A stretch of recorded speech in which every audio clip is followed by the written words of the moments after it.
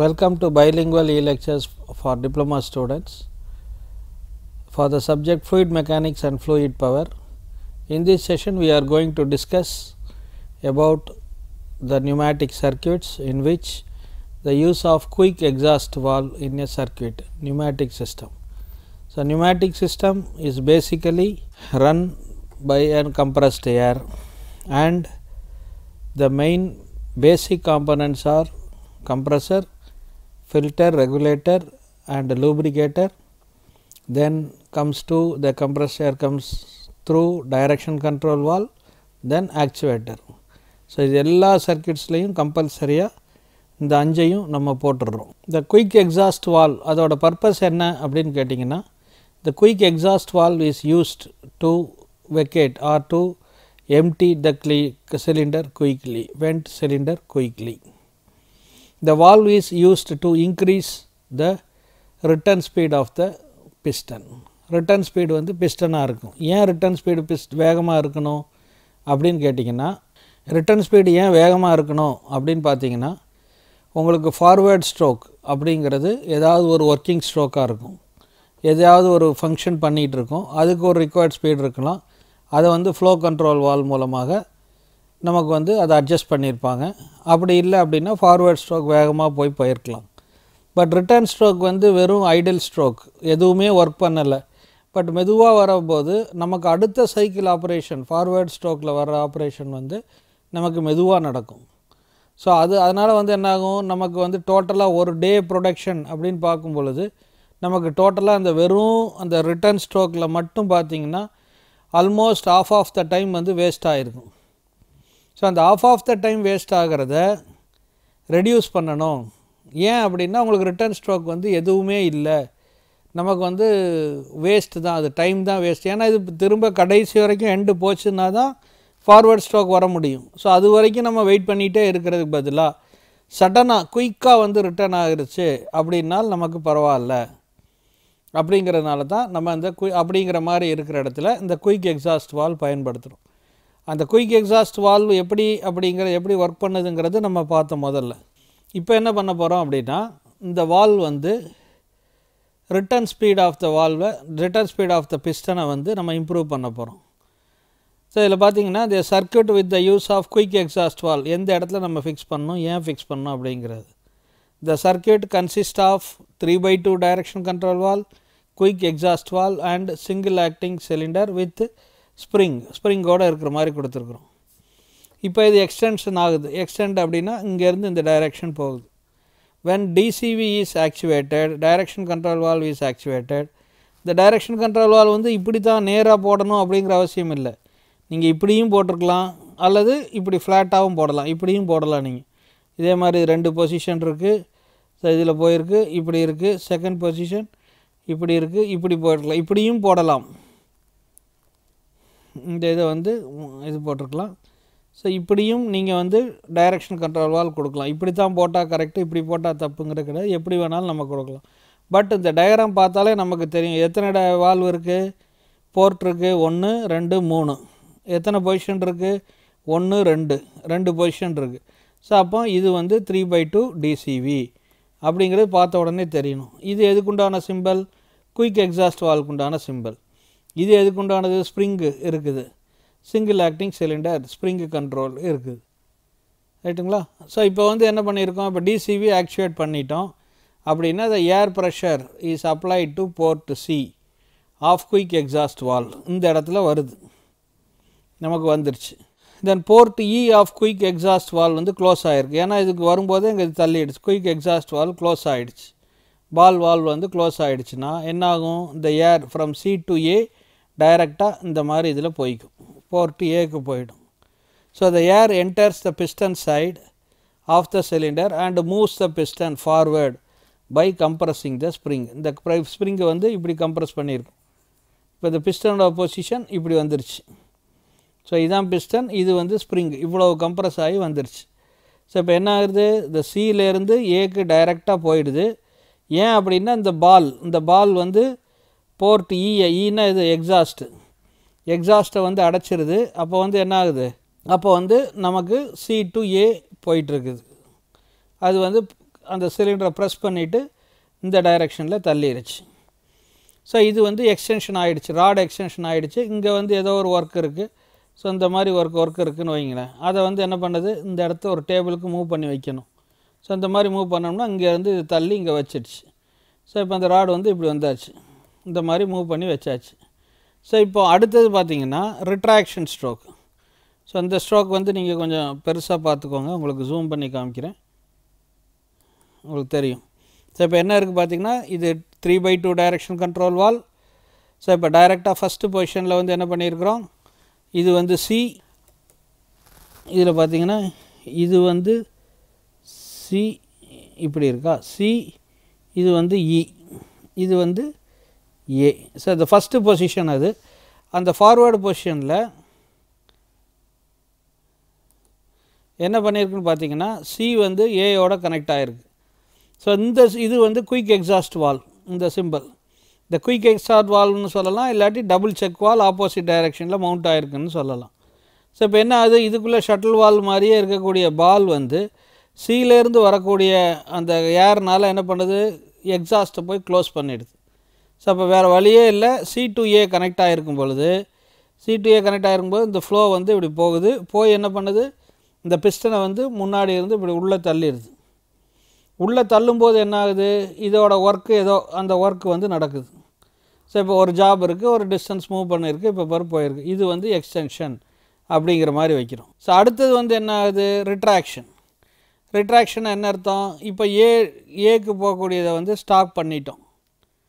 So stop பண்ணிட்டோம் அப்படின்னு வச்சுக்கோங்க. இப்போ என்ன ஆகும், ஸ்டாப் பண்ணால் இமீடியட்டாக லெஃப்ட் சைடு ப்ரெஷர் டவுன் ஆகிடும். ஆல்ரெடி இங்கே நம்ம முதல் படத்தில் பார்த்தோம், பயங்கர ப்ரெஷரோட ரொம்ப ஹெவி டென்ஷனோட இந்த ஸ்ப்ரிங் இருக்குது. இந்த ஸ்ப்ரிங் வந்து என்ன பண்ணும், சடனாக வந்து ரிட்டர்ன் ஸ்ட்ரோக் ஆகும். ஸோ ரிட்டர்ன் ஸ்ட்ரோக் ஆகும்போது not actuated, piston moves back due to spring tension. So the return air is vented to atmosphere through port E of quick exhaust valve. So அதுலேருந்து வரும்போது quick exhaust valve வழியாக சடனாக வெளியில் போயிடும். So by moving the DCV as close as possible to the cylinder, the length of return pipe is greatly reduced. So இதுதான் use of shuttle வால். இது circuit. இதில் வந்து எப்படி அப்படின்னு கேட்டிங்கன்னா, இந்த சர்க்கியூட்டில் வந்து என்ன இதுக்கு நமக்கு ஃபார்வேர்ட் ஸ்ட்ரோக் வந்து நார்மல் ஸ்ட்ரோக், ரிட்டர்ன் ஸ்ட்ரோக் வந்து இந்த ஸ்ப்ரிங் டென்ஷனால் ஏ டு இ வந்து டைரெக்டாக போயிடுது. ஸோ இதுதான் வந்து ஷட்டில் வால்வை நியூமேட்டிக் சர்க்கியூட்ஸில் யூஸ் பண்ணக்கூடிய மெத்தட். ஸோ அடுத்தது வந்து பார்த்திங்கன்னா automatic operation of double acting cylinder.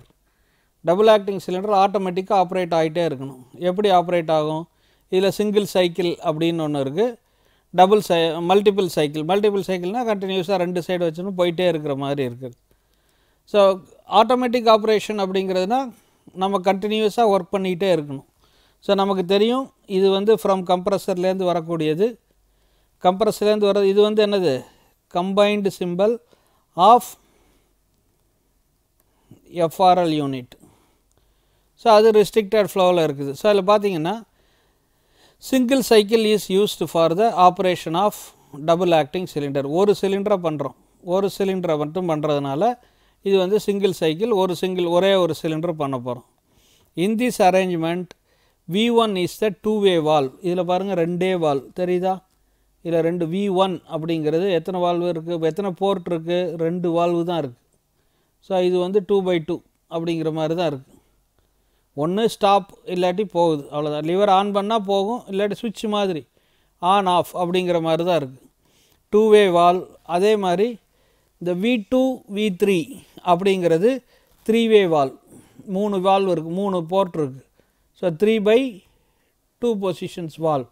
எது, V2வும் V3யும்.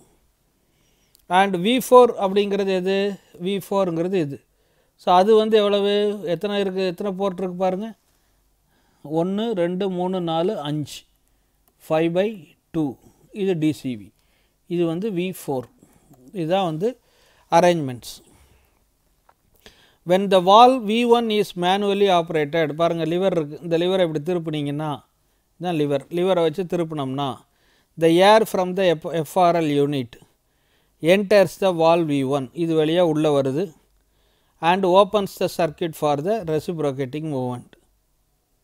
So reciprocating movement க்கு இது பண்ணுது.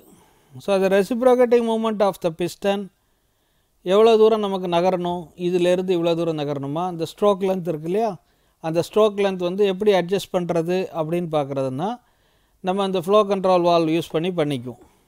So according to the magnitude of load resistance and settings off flow control valve. இந்த ஃப்ளோ கண்ட்ரோல் வால்வ் இங்கே இருக்குது, 2 வால்வ் இருக்கும்.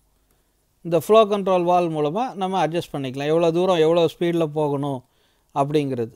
So the flow control valves are located in the main control valve. இதுதான் main control valve V4. main control valve to meter out the return air. meter outனா metering out நம்ம பார்த்தோம், வெளியில் வரக்கூடிய ஏர், வெளியில் வரக்கூடிய ஏரை கண்ட்ரோல் பண்ணி என்ன ஸ்பீடு தேவையோ அதுபடி அனுப்புறது. ஸோ இப்போ பார்த்தீங்கன்னா இப்போ அந்த பிஸ்டன் வந்து லெஃப்ட் பொசிஷனில் இருக்குது. ஸோ இந்த இதில் பார்த்தீங்கன்னா ஒரு 2 சின்ன இது தெரியும், இதுக்கு பேர் பைலட்ஸ் அப்படின்னு பேர். பைலட்ஸ் அப்படிங்கிறது ஒரு இது போய் இந்த பாலை போய் டச் பண்ணும்போது என்னாகும், இது ஆக்டிவேட் பண்ணும். ஸோ இப்போ என்னென்னா நமக்கு இந்த ஸ்ட்ரோக் லென்த் எவ்வளோ வேணுங்கிறது இந்த பைலட்டோட டிஸ்டன்ஸை வச்சு நம்ம அட்ஜஸ்ட் பண்ணிக்கலாம். இவ்வளோ தூரம் வைக்கணுமா அவ்வளோ தூரம் வைக்கணுமா அப்படிங்கிறது நம்ம அந்த இதை வச்சு ஆக்டிவேட் பண்ணிக்கலாம். So the piston is in left position. One of the pilots in the piston actuates the valve 3. இந்த பைலட் வந்து இப்போ ஆக்சுவேட் ஆகிருக்குதா, வால்வ் 3 ஆக்சுவேட் ஆகிருக்கு. இப்போ ஆக்சுவேட் ஆகும்போது என்ன ஆகும், இந்த 1 வழியாக வரக்கூடியது 1 வழியாக வரக்கூடிய ஃப்ளோ அந்த கம்ப்ரஸ்ட் ஏர் 3 வழியாக V1 அதுக்கப்புறம் V3 வழியாக என்ன பண்ணோம் V4க்கு போய் பிஸ்டனை வந்து முன்னாடி தள்ள ஆரம்பிக்கும், லெஃப்ட் டு ரைட்டு தள்ளும். ஸோ இதுதான் நடக்கக்கூடியது ஃபஸ்ட்டு இதில். இந்த பைலட் வந்து இதை டச் ஆகும்போது என்ன பண்ணுது, இந்த V1 ஆக்டிவேட் ஆகிடுது, V3 ஆக்டிவேட் ஆகும் பொழுது V4 வந்து ஆக்டிவேட் பண்ணி இந்த இடத்துலேருந்து ஏர் உள்ளே ஃப்ளோ ஆகுது. இந்த இடத்துல ஏர் ப்ரெஷர் ஆகிறதுனால இது ஃபார்வேர்டு நகருது. ஸோ ஃபார்வேர்டு எவ்வளோ தூரம் நடக்கும் அப்படின்னு பார்த்தீங்கன்னா கொஞ்சம் தூரத்துக்கு மூவ் ஆகும். கொஞ்சம் தூரத்துக்கு மூவ் ஆகிட்டு இந்த பைலட் இருக்குல்ல, இது பைலட் 1ன்னு வச்சுக்கோங்க, இது வந்து பைலட் 2 அப்படின்னு வச்சுக்கிட்டோம்னா at the end of the forward stroke another pilot in the piston rod actuates the valve V2. இதை ஆக்சுவேட் பண்ணிடும். ஸோ அப்போ ஆக்சுவேட் பண்ணும்போது என்ன பண்ணோம், திரும்ப இந்த V1 அப்படிங்கிற வால்வ் வழியாக எங்கே போகும், V2க்கு போய் அதிலிருந்து V4க்கு போய் அப்புறம் என்ன பண்ணோம், இதை வந்து ரைட்லேருந்து லெஃப்ட்டுக்கு ஆப்ரேட் பண்ணும். ஸோ இது வந்து ஃபார்வேர்டு, இது வந்து ரிவர்ஸ், இது பண்ணும் லெஃப்ட் வரும்.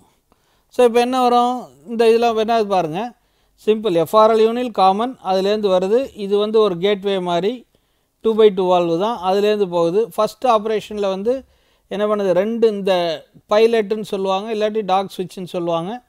அந்த இதில் போய் எங்கே போய் எதில் டச் ஆகுதோ அது ஆக்டிவேட் ஆகிக்கும். இப்போ இந்த ஃபஸ்ட்டு இதில் வந்து ஃபஸ்ட்டு இதில் டச் ஆகுது, ஆக்டிவேட் ஆகிடுது. அப்போ என்ன ஆகுது, V3 V4 டைரெக்டாக போகுது, பின்னாடி ஏர் வருது, முன்னாடி தள்ளிடுது. ஸோ அதே இது வந்து எது வரைக்கும் தள்ளிகிட்டே போயிட்டே இருக்கும், எது வரைக்கும் போகும், ஏன்னா இது போய் வேறு எங்கேயும் டச் பண்ணுற வழியில் நேராக தான் போயிட்டுருக்கும். ஸோ நேராக போகும்போது இந்த பைலட் வந்து இந்த இடத்துல டச் ஆகும், உடனே V2 ஆக்டிவேட் ஆகிடும். ஸோ V2 ஆக்டிவேட் ஆகும்போது என்ன ஆகும், இந்த டைரெக்ஷன் சேஞ்ச் ஆகிடும். ஸோ V2 டு V4, V4லேருந்து எங்கே போகும், இந்த Bக்கு போகும். இந்த ராட் எண்ட்லேருந்து போகக்கூடிய இது வந்து நமக்கு இது ரிவர்ஸில் தள்ளும். ஸோ V2வில் தள்ளுனா ரிவர்ஸ், இந்த இதான் வந்து சீக்வன்ஸ். ஸோ இதுதான் வந்து சீக்வன்ஸில் போகுது, ஒரே ஒரு சிலிண்டர் இருக்குது. ஸோ ஒன்று வந்து இப்போ வந்து A+ன்னு போகிற சொன்னீங்கன்னா ஒரு ஆப்ரேஷன், அடுத்தது வந்து A- ரிவர்ஸ். ஸோ இது வந்து ஃபார்வேர்ட் ஸ்ட்ரோக்கும்பாங்க ப்ளஸ்ன்னா, ரிவர்ஸ்னால் நெகட்டிவ் ஸ்ட்ரோக் அப்படிம்பாங்க. தஸ் ஸோ இப்போ அடுத்த ஸ்ட்ரைக்கில் என்ன ஆகிடும், உடனே இது முடிஞ்ச உடனே இந்த 1 ரிலீஸ் ஆகிடும். ஸோ திரும்ப எகைன் வந்து 1 வந்து V1 வந்து V3யோட கனெக்ட் ஆகும். V3யோட கனெக்ட் ஆகும்போது திரும்ப V4ஓட கனெக்ட் ஆகும். V4ஓட கனெக்ட் ஆகும்போது என்ன ஆகும், நமக்கு வந்து ஃபார்வேர்ட் ஸ்ட்ரோக் கிடைக்கும். ஸோ திரும்ப வந்து எது வரைக்கும் ஃபார்வேர்ட் ஸ்ட்ரோக் கிடைக்கும், இந்த டாக் வந்து இந்த பைலட் வந்து இந்த V2வை டச் பண்ணுற வரைக்கும். இந்த பைலட் வந்து V2வை டச் பண்ணிடுச்சுன்னா திரும்ப V1லேருந்து வர்றது V2க்கு டைவெர்ட் ஆகிடும். V2 வந்து V4 ஆக்டிவேட் பண்ணும். இந்த ஃப்ளோ கண்ட்ரோல் வால்வ் வழியாக வந்து வெளியில் வரக்கூடிய ஏர் அதாவது பேக் ரிவர்ஸில் வரும், அப்புறம் வந்து என்ன ஆகும், ரிவர்ஸ்க்கு வந்துடும். அடுத்த சைக்கிள் வரும்போது மாறி மாறி மாறி வரும்போது forward and reverse stroke automatic cycling வந்து achieved by the V2 and V3 valve which are acting as limit switches. So இதுக்கு பேர் லிமிட் switches. ஸோ இப்போ எனக்கு மோர் லென்த் வேணும் அப்படின்னா என்ன பண்ணலாம், ஒன்று இந்த பைலட் அட்ஜஸ்ட் பண்ணலாம், இல்லாட்டி இந்த டிஸ்டன்ஸை வந்து நீங்கள் தள்ளி வச்சுக்கலாம், எதுனாலும் சரி.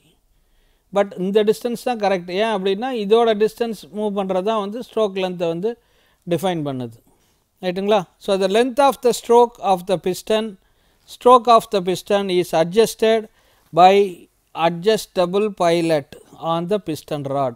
ஸோ அது ரொம்ப முக்கியம். அந்த பிஸ்டன் ராடில் இருக்கக்கூடிய இந்த பைலட்டோட அட்ஜஸ்ட் பண்ணும்போது நமக்கு எவ்வளோ சீக்வன்ஸுக்கு வேணும் அப்படிங்கிறது சிங்கிள் சைக்கிளில் நமக்கு இது போயிட்டே இருக்கும். சிங்கிள் சைக்கிளில் நமக்கு இது ரன் பண்ணிகிட்டு இருக்கும்போது நமக்கு தெரியும். ஸோ இதே இது சிங்கிள் சைக்கிள்னால் நான் ஒரு சிலிண்டர். ஸோ இதே இது வந்து மல்டிபிள் சைக்கிள் பண்ணுறேன்னு வச்சுக்கோங்க, இதே ட்ராயிங் தான், இதே மாதிரி தான், அந்த பைலட் சுவிட்சஸ் தான் பண்ணுது. இதுதான் வந்து மல்டிபிள் சைக்கிளுக்கு வர்றது. ஸோ இதில் சீக்வன்ஸ் பார்த்தீங்கன்னா இதில் மொத்தம் எத்தனை சிலிண்டர்ஸ் இருக்குதுன்னு பாருங்கள், 2 சிலிண்டர் இருக்குது, அதான் மல்டிபிள் சைக்கிள். 2 சிலிண்டர் வருது, அதே மாதிரி இங்கேயும் பைலட்ஸ் இருக்குது. ஸோ இது ஒரு பைலட், இது ஒரு பைலட், இங்கே ஒரு பைலட், இங்கே ஒரு பைலட், இப்படி இருக்குது. ஸோ இதில் பார்த்தீங்கன்னா இதில் ஏ சிலிண்டர், இது வந்து ஏ சிலிண்டர், இது வந்து பி சிலிண்டர். ஸோ இது மல்டிபிள் சைக்கிள். இப்போ நம்ம என்ன சீக்வன்ஸ் கொடுக்குறோமோ அதுக்கு தகுந்த மாதிரி நமக்கு வந்து இந்த டைரக்ஷன் கண்ட்ரோல் வால்வ்ஸ் வந்து நம்ம கொடுத்துக்கிறோம். இந்த டைரக்ஷன் கண்ட்ரோல் வால்வ் ஆக்டிவேட் பண்ணுறது மூலமாக நம்ம கிடைக்குது. இதில் வந்து நம்ம சீக்வன்ஸ் எப்படி பண்ணியிருக்கோம் அப்படின்னா ஏ plus B plus A minus B minus அப்படிங்கக்கூடிய சீக்வன்ஸில் வச்சுருக்கிறோம்.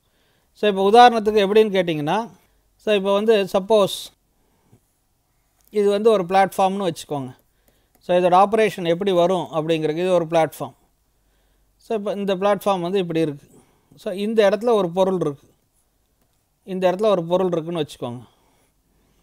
ஸோ இந்த பொருள் இருக்குது, இந்த பொருளை வந்து இப்போ இந்த இடத்துல வைக்கணும். ஸோ இதுதான் ஃபஸ்ட்டு பொசிஷன். ஸோ என்ன பண்ணியிருப்போம் அப்படின்னு கேட்டிங்கன்னா, இப்போ இந்த இடத்துல ஒரு சிலிண்டரை வச்சுருப்போம். இந்த சிலிண்டரை வைக்கும்போது ஸோ இது வந்து ஏ. ஸோ அதுக்கப்புறம் என்ன பண்ணியிருப்போம்,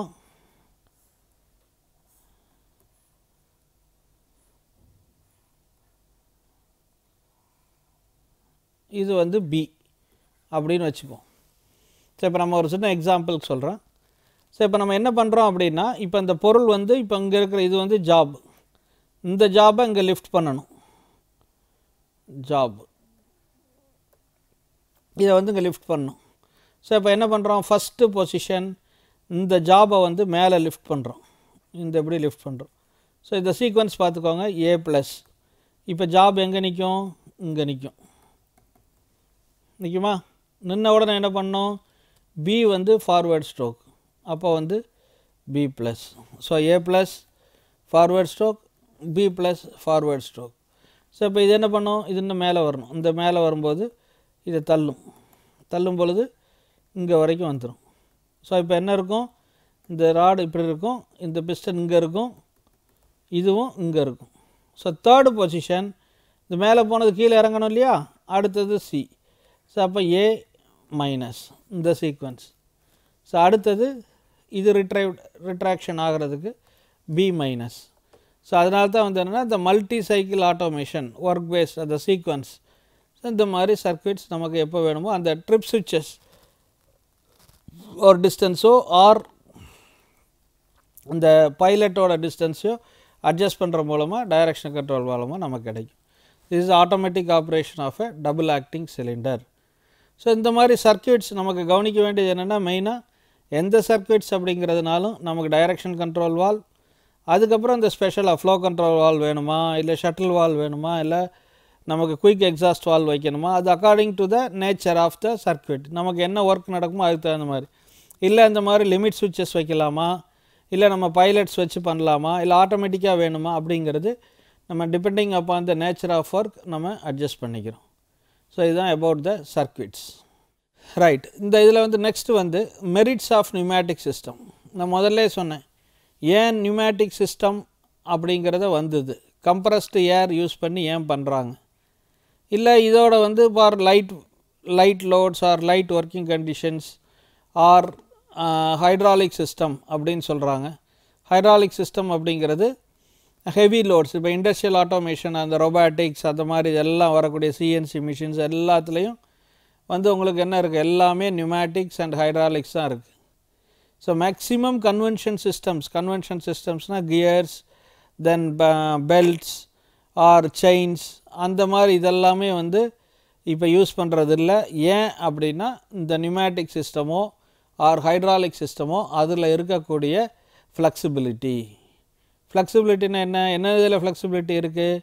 ஒன்று வந்து சிஸ்டம் டிரான்ஸ்போர்ட்டபிள், எந்த இடத்துக்கும் போர்ட்டபிள், எந்த இடத்துல வேணாலும் ஈஸியாக நம்ம ஃபிட் பண்ணிக்கலாம். ரெண்டாவது டிரான்ஸ்மிஷன் ஆஃப் பவர், எந்த இடத்துக்கு வேணாலும் நம்ம ஷிஃப்ட் பண்ணிக்கலாம். இந்த இடம் வேண்டாமா, சரி ஒன்றை கழட்டி அந்த பக்கம் பண்ணிக்கலாம், பைப் கனெக்ஷன் முடிஞ்சு போய் சிம்பிள். பட் இதே இது ஒரு கியர் ட்ரெயினில் ஒரு ஷாஃப்ட்லேருந்து இன்னொரு ஷாஃப்ட்டுக்கு வேணும் அப்படின்னா அதுக்காக நம்ம டிசைன் பண்ணி அதோட ஆர்பிஎம் கால்குலேட் பண்ணி அது பண்ணி இது பண்ணி அந்த எக்ஸாக்ட் பொசிஷனுக்கு தான் வர முடியும். இல்லை இந்த இடம் வேண்டாம் அடுத்த இடம் பண்ணோம்னா அதுக்கு it will take some time. So அந்த ஃப்ளெக்சிபிலிட்டி முடியாது. கடைசியில் மூணாவது பாயிண்ட், இந்த லோடு வேரியேஷன்ஸ். சடனாக வந்து எனக்கு லோடு பயங்கர ஜாஸ்தி வேணும், சடனாக எனக்கு பயங்கர கம்மியாக போதும். ஸோ அந்த மாதிரி இருந்தாலும் நம்மளால் யூஸ் பண்ண முடியாது. ஸோ அந்த மாதிரி கண்டிஷன்ஸில் தான் இந்த ஆட்டோமேஷன்ஸில் வந்து இன்றைக்கி உனக்கு வேரியபிள் ஸ்பீடு, வேரியபிள் லோடு, என்ன லோடு கண்டிஷன்னாலும் சரி வேரியபிள் ஸ்பீடு எது இருந்தாலும் நமக்கு இந்த நியூமேட்டிக் சிஸ்டம் அண்ட் ஹைட்ராலிக் சிஸ்டத்தில் யூஸ் பண்ணிக்கிறாங்க. பட் இந்த நியூமேட்டிக் சிஸ்டத்தில் சம் லிமிட்டேஷன்ஸ் இருக்குது. ஸோ அதுக்கு முன்னாடி இந்த மெரிட்ஸ் என்னென்ன நியூமேட்டிக் சிஸ்டத்தில் மெரிட்ஸ், என்ன அட்வான்டேஜ் அப்படின்னு கேட்டிங்கன்னா ரொம்ப சிம்பிள். என்னது? இந்த ஒர்க்கிங் மீடியா எது ஒர்க் பண்ணுது, ஒர்க்கிங் ஃப்ளூயிட் எது, ஏர் it is everywhere, it is available, எல்லா இடத்துலையும் கிடைக்குது. மெயினாக வந்து நோ காஸ்ட், ஃப்ரீயாக கிடைக்குது. அண்ட் சேஃப், ஈஸியாக கிடைக்குது, சேஃப், ஒன்றும் பிரச்சனை இல்லை. ஏதோ இன்னட் கேஸோ இல்லாட்டி வேறு ஏதாவது கேஸோ ஃப்ளேமபிள் கேஸ் அந்த மாதிரி எதுவுமே இல்லை. வெறும் சாதாரண அட்மாஸ்பியரிக் ஏர், அதை கம்ப்ரஸ் பண்ணால் போதும். So it is safe. So அடுத்தது ரெண்டாவது கம்ப்ரஸரில் வந்து நம்ம ஸ்டோர் பண்ணி வச்சுருக்குறோம். இப்போ நம்ம என்ன பண்ணலாம், சடனாக ஒரு பவர் கட் வந்துருச்சு, திடீர்னு கொஞ்சம் நேரத்துக்கு பவர் கட் வந்துருச்சுனாலும் நம்ம கவலைப்பட வேண்டாம். இப்போ நமக்கு பழைய கன்வென்ஷன் இதில் ஓடாது, மோட்டார் ஓடும், இம்மீடியட்டாக பவரை வந்து அந்த எனர்ஜியை வந்து ஸ்டோர் பண்ணி வச்சிருந்து யூஸ் பண்ண முடியாது. பட் இதில் அப்படி இல்லை. கம்ப்ரஸர் கொஞ்சம் இருந்துச்சுன்னா ஒரு சின்ன ஆப்ரேஷன்ஸ் கொஞ்சம் நேரத்துக்கு மெயின்டைன் பண்ணலாம், கரண்ட் வர வரைக்கும் ஒரு அட்ஜஸ்டபிள் பண்ணிக்க முடியும். ரெண்டாவது உனக்கு காற்று இருந்ததுன்னா லீக்கேஜஸ் எங்கேயாவது இருந்துச்சு அப்படின்னா ஈஸியாக ஐடென்டிஃபை பண்ணிடலாம் இல்லையா. சின்னதாக இருந்ததுன்னா சின்ன சத்தம் வரும், அந்த சத்தத்தை வந்து ஈஸியாக கண்டுபிடிச்சிடலாம். ஸோ அதே மாதிரி light waiting machines R equipment அதை வந்து என்ன ஃபாஸ்டர் ரேட்டில் இயக்கலாம். ஒன்றும் ஆகாது, சின்ன லைட் வெயிட் மிஷின் தானே, ஒன்றும் பெரிய இது இல்லை, நீங்கள் பார்த்துருப்பீங்க, அதெல்லாம் வந்து ரொம்ப ஸ்பீடாக அனுப்பலாம். So pneumatic system is clean, எந்த பிரச்சனையும் இல்லை. ஏன் அப்படின்னா உங்களுக்கு ஃப்ளோயில் இல்லை, வேறு மெயின்டெனன்ஸே கிடையாது, ரொம்ப சின்ன மெயின்டெனன்ஸ் தான், ரொம்ப பெரிய மெயின்டெனன்ஸ் இல்லை. இடம் வந்து ரொம்ப க்ளீனாக இருக்கும். இல்லை டஸ்ட்டே படிஞ்சிருச்சுன்னா அந்த பைப்பை கழட்டிங்கன்னா அந்த கம்ப்ரஸ்ட் ஏர் வச்சு அடித்தாலே உங்களுக்கு க்ளீன் ஆகிடும், அவ்வளவு நீட்டாக இருக்கும். பொல்யூஷன் அப்படிங்கிறது ரொம்ப கம்மி. ஸோ அதே மாதிரி இதில் மெயின் இன்னொரு அட்வான்டேஜ் என்னென்னா இதுக்கு காசு கட்டுறதில்ல. நம்ம ஏர் அப்படிங்கிறதுனால இதுக்கு காசு கொடுக்கணும் அப்படிங்கிறதெல்லாம் இல்லை. அதனால் என்ன அட்வான்டேஜ், நமக்கு எவ்வளோ வந்தாலும் நம்ம எக்ஸாஸ்ட்டில் அனுப்பிச்சிக்கிட்டே இருக்கலாம். ஒன்ஸ் நம்மளோட ஒர்க்கு முடிஞ்சுதா, அந்த ப்ரெஷரோடு ஏர் இருக்கா, பரவாயில்ல வெளியில் போகட்டும், வெளியில் போனால் அலோவ் பண்ணிவிடுவோம். ஏன் அப்படின்னா அதனால் நமக்கு என்ன அட்வான்டேஜ், திருப்பி நம்ம ரீயூஸ் பண்ணணும் அப்படிங்கிற அவசியம் இல்லை. ஏன் ரீயூஸ் பண்ண வேண்டாம்னா என்ன அட்வான்டேஜ், அந்த ரிட்டர்ன் பைப்லைன் திரும்பவும் வந்து இந்த கம்ப்ரஸருக்கே வரணும் அப்படிங்கிறது அவசியம் இல்லை. ஸோ ஒர்க்கை முடிஞ்சுதான் அதை வெளியில் திறந்து விட்டுருங்க, அடுத்த காற்றை நம்ம யூஸ் பண்ணிக்கலாம். அது ஒரு மிகப்பெரிய அட்வான்டேஜ் இதில். Then no complicated mechanical parts, ரொம்ப காம்ப்ளிகேஷன் இல்லை, கியர் ட்ரெயின் எவ்வளோ இருக்குது, இதை எவ்வளோ பண்ணணும், எவ்வளோ மாடியூல் இருக்கணும், எவ்வளோ கியர்ஸ் கட் பண்ணணும், இதை வந்து மேட் ஆகுதா, இல்லை இவ்வளோ இருக்கா, இல்லை இவ்வளோ ஸ்பீடு தான் வரும், இதுக்கு மேலே ஸ்பீடு வராது, இல்லை கேம் டிசைன் பண்ணணும், இல்லை புல்லிஸ் வந்து இருக்கணும், எந்த புள்ளி இருக்கணும், லிவர்ஸ், இந்த மாதிரிலாம் வந்து ஒரு காம்ப்ளிகேட்டட் டிசைன்ஸ் பண்ணணும் அப்படிங்கிறதெல்லாம் கிடையாது. ரெடிமேடாக அவைலபிள் இருக்குது. Hose pipe side is more then sufficient. அதே மாதிரி இனிஷியல் இன்வெஸ்ட்மெண்ட் வந்து கம்மி தான். ஒரு கம்ப்ரஸர் மட்டும்தான் விலை, மித்தது எல்லாமே வந்து ஈஸியாக இருக்கும்.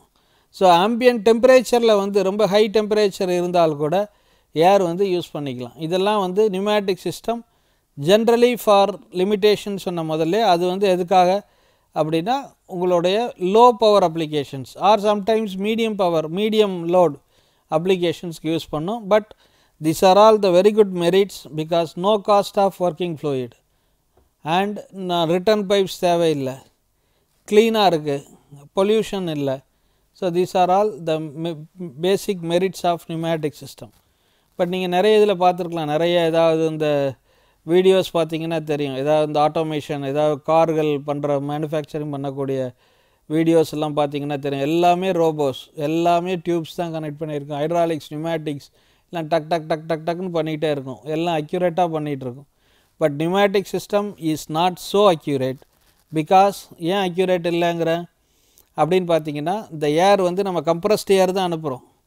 சரி 5 பார்னு அனுப்புகிறோம். போகிற இடத்துல வந்து அந்த லோடு ஒர்க்கோட லோடு ஜாஸ்தியாக இருந்துன்னு வச்சுக்கோங்க, நம்ம எக்ஸாக்டாக ஒரு ஸ்பெசிஃபிகேஷன் கொடுத்துருக்குறோம் அந்த ஆப்ரேஷன் பண்ணுன்ட்டு. பட் திரும்பவும் அந்த லோடு ஜாஸ்தியாக இருந்துச்சுன்னா அந்த 5 பார்ங்கிறது அந்த இடத்துல போய் 6 பாராக கம்ப்ரஸ் ஆக முடியும். ஏன்னா ஏர் வந்து கம்ப்ரசிபிள் லிக்விட். ஸோ அதனால் வந்து very sensitive very high precision இருக்கக்கூடியது வந்து எக்ஸ்பெக்ட் பண்ண முடியாது. ஸோ இது வந்து மெரிட். ஜென்ரலாக டிமெரிட்ஸ் என்ன லிமிட்டேஷன்ஸ் அப்படின்னா, மெயினாக நான் சொன்ன மாதிரி லோ ஆப்ரேட்டிங் ப்ரெஷர், அதுக்கு மேலே வந்து போகக்கூடாது. அதே மாதிரி உங்களுக்கு ஏர் எவ்ரிவேர் ஏர் நாய்ஸி, எக்ஸாஸ்ட்டில் திறந்து விட்டுருக்குறோம் 10 சிஸ்டம் 10 இது ஓடிட்டுருக்கு, ஒவ்வொரு இடத்துலையும் போகுதுன்னா வெளியில் போகும்போது சத்தம் பயங்கரமாக இருக்கும். ஸோ அதுக்காக இந்த மஃப்ளர்னு சொல்லுவாங்க, சைலன்சர் வந்து ரொம்ப எக்ஸசிவ் நாய்ஸோடு தான் இருக்கும். பட் இருந்தாலும் உங்களுக்கு சைலன்சர் போட்டாலும் கொஞ்சம் சத்தம் கேட்டுக்கிட்டு தான் இருக்கும். தென் unsuitable for feet moment in machine tools for high precision operations. அதான் நான் சொன்னேன். ஏன் அப்படின்னா பிகாஸ் ஏர் இஸ் கம்ப்ரசிபிள். அது ரொம்ப முக்கியமான வேர்டு. கம்ப்ரசிபிளாக இருக்கிறனால என்ன ஆகும், இப்போ இவ்வளோ வால்யூம் இருக்குது, இந்த இடத்துல லோடு திரும்பி ஆக்ட் ஆச்சுன்னா இந்த வால்யூம் இவ்வளோ கம்மியாகிக்கும், போயிட்டே இருக்கும். ஏன் அப்படின்னா இது கம்ப்ரசிபிலிட்டி இருக்குது. ஸோ இதே இது வந்து ரொம்ப இப்போ ரொம்ப சில் ஏரியா ரொம்ப கோல்டாக இருக்குது, அந்த மாதிரி இடங்களில் கொஞ்சம் ஹீட்டர்ஸ் தேவைப்படலாம். So due to compressibility of speed control வந்து it's not very accurate. And separate lubricating oil லூப்ரிகேட்டர் அப்படிங்கிறது நமக்கு தேவைப்படும். ஏன் அப்படின்னால் வியர் அண்ட் டியர் அப்படிங்கிறது இருக்காது. அண்ட் நமக்கு பெரிய நிறைய ஒர்க் பண்ணணும், கொஞ்சம் ஹெவியாக பண்ணணும் அப்படின்னா the size of the actuator should be more. These are all the demerits or limitations of the pneumatic system. While coming to the applications of pneumatic system, நீங்கள் பார்த்துருக்கலாம் நிறைய இண்டஸ்ட்ரீஸ் இன்றைக்கி வரக்கூடிய எல்லா ஆட்டோமேட்டட் மிஷின்ஸ் எல்லாத்துலேயும் நியூமேட்டிக்ஸ் இருக்குது, ஈவன் ஹைட்ராலிக்ஸும் வச்சுருக்குறாங்க. அதான் லோ பவர் அப்ளிகேஷன்ஸ்க்கெலாம் வந்து இதை யூஸ் பண்ணுறாங்க. இதில் என்னென்ன பண்ணுறான்னு பார்த்தோம்னா, நியூமேட்டிக் டூல்ஸ் ட்ரில்ஸில் யூஸ் பண்ணுறாங்க. இந்த காங்க்ரீட்லாம் பவர் ஹேமர்ஸு, கிரைண்டர்ஸ், ஹாய்ஸ்ட்டு, கிரெயின்ஸ் எல்லாத்துலேயும் யூஸ் பண்ணுறாங்க. ஸோ ராக்கெட்ஸில் கூட instruments, ராக்கெட்ஸில் case டர்பைன்ஸு, nuclear power plants இங்கெல்லாம் யூஸ் பண்ணுறாங்க. ஸோ அதே மாதிரி இன்ஜெக்ஷன் மோல்டிங் மிஷின்ஸில் பிளாஸ்டிக் இண்டஸ்ட்ரியில் இன்ஜெக்ஷன் மோல்டிங்கில் அந்த எஜெக்ஷனுக்காகவோ அந்த ப்ரெஷர் பண்ணுற டெவலப் பண்ணுறதுக்கோ அந்த டூல் போய் செட் ஆகிறதுக்கோ ஆட்டோமேட்டிக் இன்ஜெக்ஷன் மிஷின்ஸ் இருக்குது. அந்த மிஷின்ஸ்லலாம் ஆப்ரேட் பண்ணணும்னா இந்த நியூமேட்டிக் சிஸ்டம் யூஸ் பண்ணிகிட்ருக்காங்க.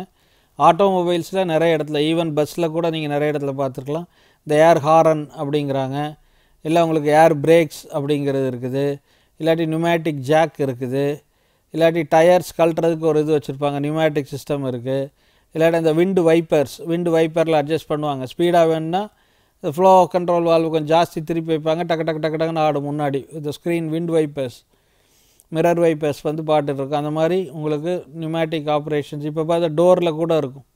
டோர்ஸ் எல்லாம் க்ளோஸ் பண்ணுறது வர்றதெல்லாம் நியூமேட்டிக் சிஸ்டத்தில் நீங்கள் பார்த்தீங்கன்னா சத்தம் கேட்கும்.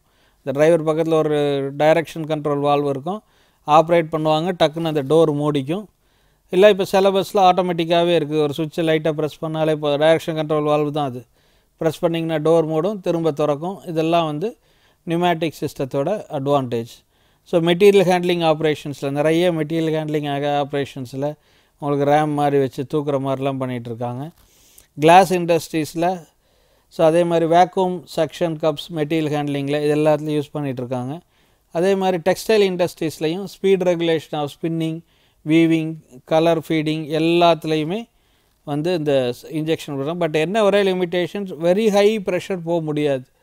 வெரி ஹை ப்ரெஷர் நம்ம போகிறோம் அப்படின்னா என்ன ஆயிரும், போனும்போது இது வந்து ப்ரெஷர் தாங்காது, இதோட ஸ்டேட் மாறிடும், லிக்விடாக மாறிடும்.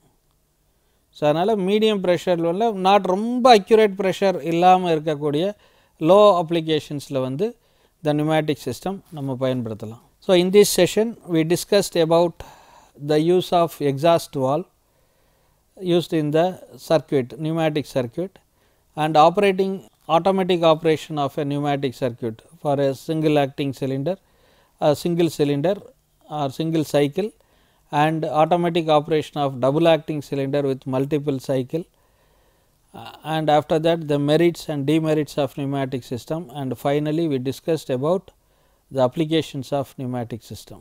Thank you.